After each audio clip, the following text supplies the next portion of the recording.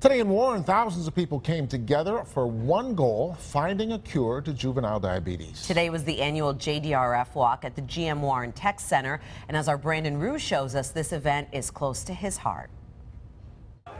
As a type 1 diabetic, this is a very special day for me, the JDRF Walk to Cure Diabetes.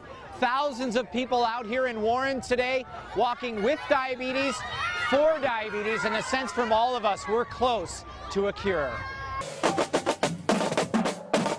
The Local 4 Today team kicked things off, and the diabetic walk teams that filled the beautiful GM Tech Center Sunday were all inspiring. It's better than my birthday party because I got most of my friends here. Close to 6,000 walkers raised close to $1 million in Warren today. A similar walk in the Ann Arbor-Dexter area raised about $700,000 today. I've got type 1 diabetes, and I'm proud to be out here walking. There have been major advancements in the technological treatment of type 1 diabetes, and there are bright hopes that a cure is close. These diabetics, young and old, know that there is a cure in the distance.